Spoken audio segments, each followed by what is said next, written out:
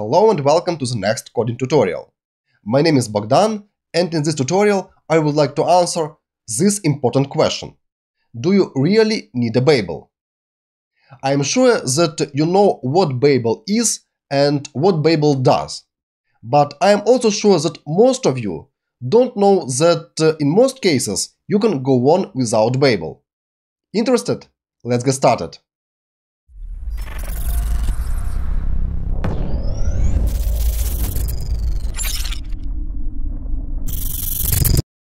Okay, before answering this question, let's quickly recap what is Babel and how it works. Babel is JavaScript compiler, and its job is to compile JavaScript code that is written using modern JavaScript features such as arrow functions, destructuring, rest, spread operators, let, const, and so on, down to ES5. And ES5 is supported by most browsers in the world. Let's look at following diagram. Let's suppose that there is a browser and there is a server, and JavaScript files are located on the server.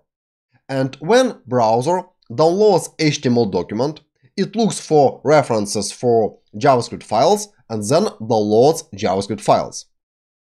And if specific JavaScript file that is downloaded from the server is written using advanced features, ES6 plus features, and if browser doesn't support some or all of those features, then it will simply throw an error when JavaScript engine will parse JavaScript file. That is a problem. And if you want to avoid such mistakes on the browser side, you need to perform following action. You need to take JavaScript code on the server and compile it down to ES5. Remove arrow functions, remove destructuring, remove rest, spread operators, remove ES6 classes, and so on. And make it compatible with old browsers.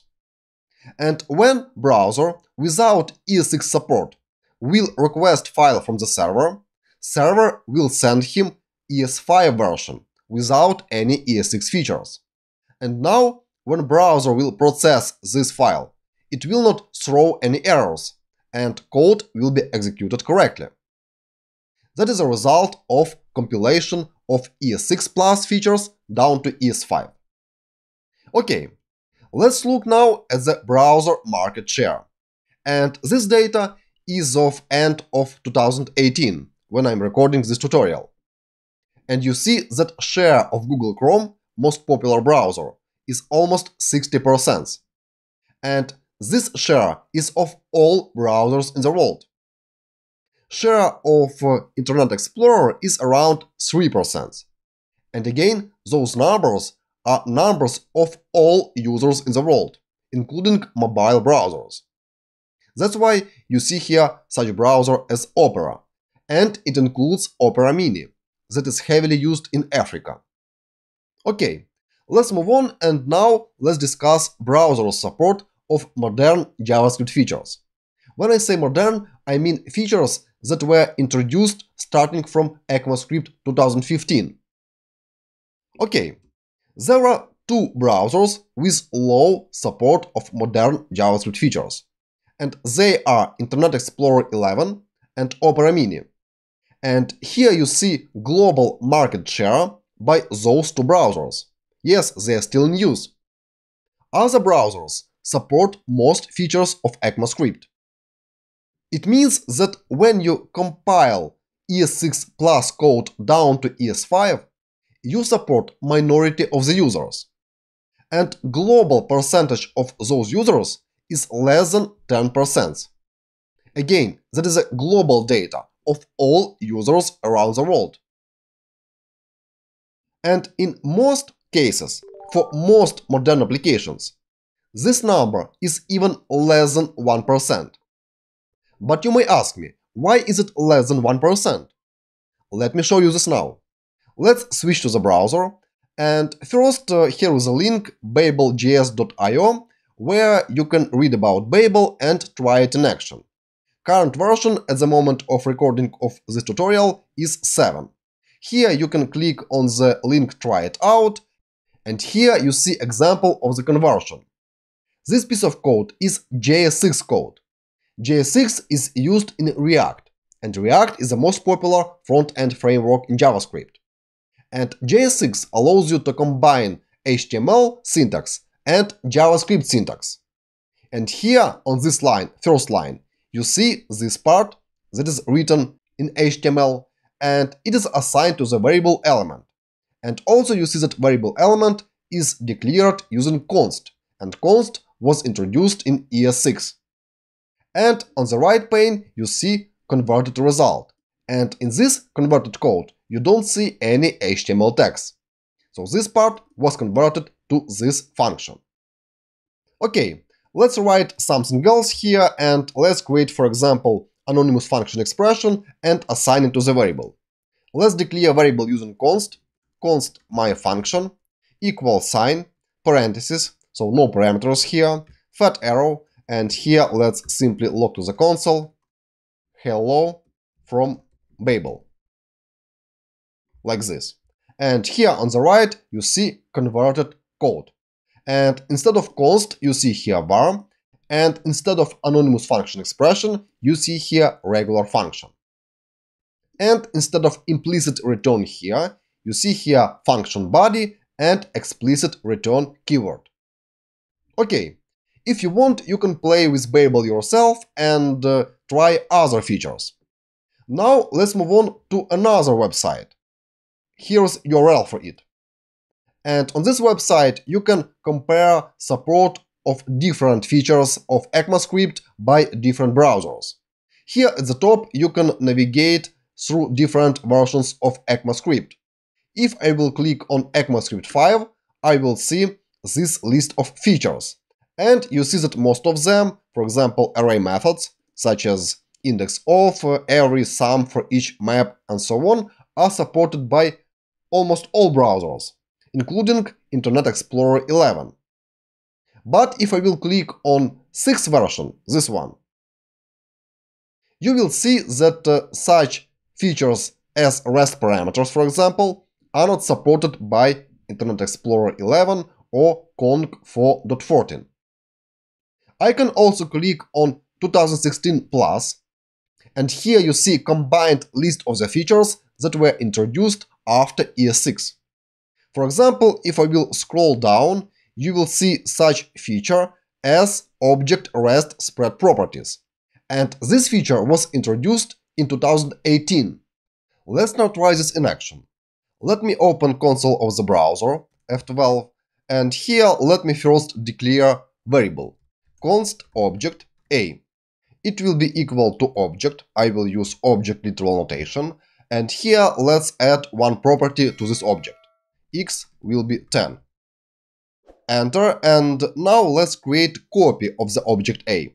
I will use following syntax, simply const object b equal sign object a.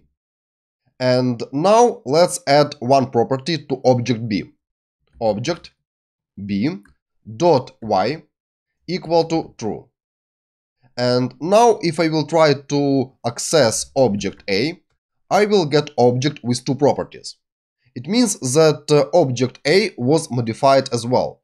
That's because object in JavaScript is reference type. And if you change one of the variables that point to the same object in memory, other variables will be changed too. Now let's try to use new feature of ECMAScript that was introduced in 2018, REST Spread Object Properties. And now let's add one more variable, const object c, and here let's use following syntax. Object literal, and here let's use spread operator, 3 dots, and name of the object a, like this. Enter, and I have not get any error. It means that this feature is supported by my browser. Now let's try to add one more property to object c. Object c dot z equal to false. If I will access object c now, I will get object with three properties, x, y, and z. But if I will access object a now, I will still get an object with two properties, x and y. And now object C and object A point to different places in memory. And you see that object A was not changed. It still has only two properties, X and Y. It means that using this new feature, this one, you can create copy of the object. But please take a note that you create true copy only of the first level properties.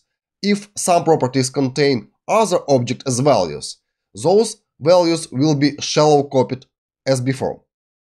Okay, with this example, I wanted to demonstrate you that my browser, Google Chrome, supports most modern features of ECMAScript. And I have demonstrated you one of the recent features, REST spread properties of the object. And I don't require Babel or other compiler in order to make browser execute this code. Let's now look at other website. It is called caniuse.com. And here you can check support of specific feature among all browsers in the world. For example, I can type here arrow function. And here you see that arrow functions are supported by 87.57% of all browsers in the world. And here you can also check which versions of the browsers support this feature. We can also check other feature, for example, LED. And LED is supported by 90% of browsers. Let's check, for example, classes. Type ES6 class. And ES6 classes are supported by 87% of the browsers. And here in the table, you see that most of those features are not supported by Internet Explorer 11 and Opera Mini. And that's what I have told you before. But now let's try to do following. Click on the settings here. And here we can connect Google Analytics account. And you can take data about your users from your Google Analytics account, and caniuse.com will show you coverage of requested feature among all users that use your application. Let me show you this now. I will click on the import here, and I will access my Google Analytics account here.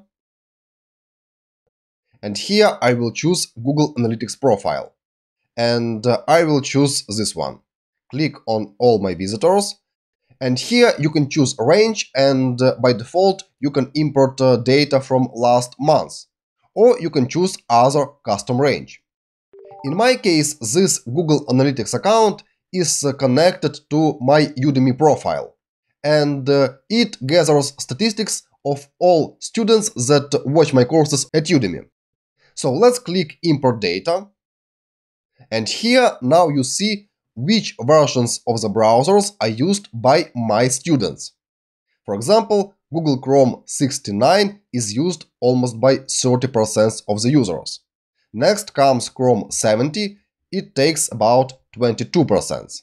And in total, Google Chrome covers about 60% of all users.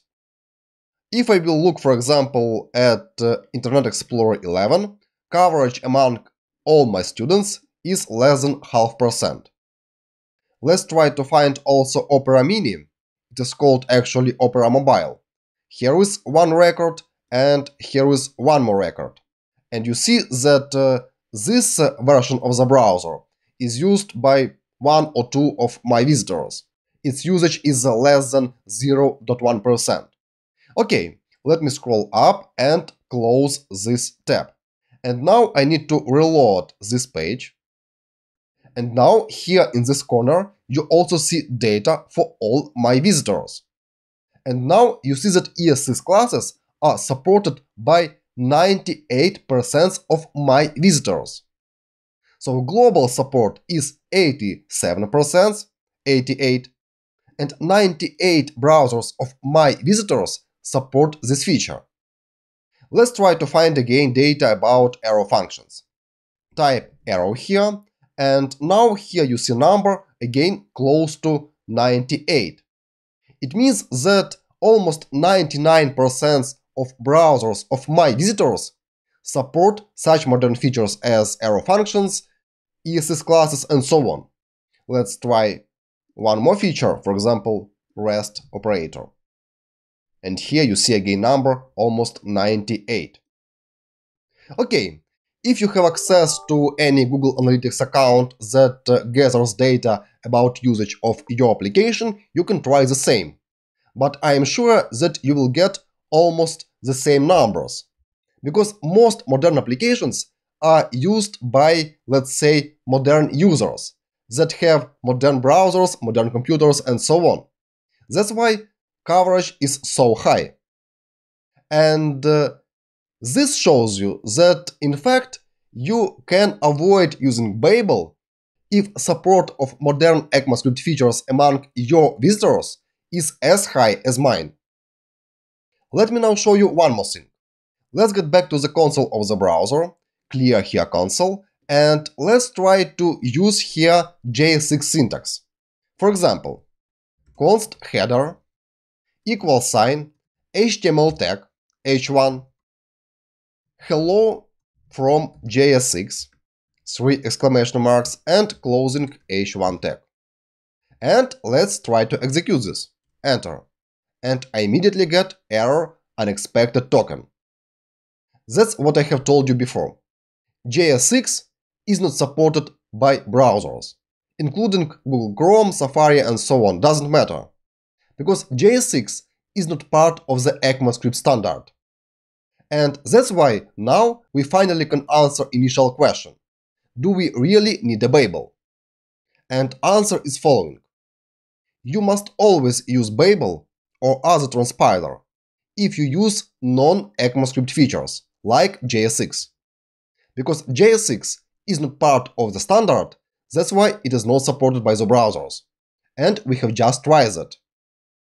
But please note that if you use JS6 in your React applications, you don't necessarily need to use such complicated compiler as Babel.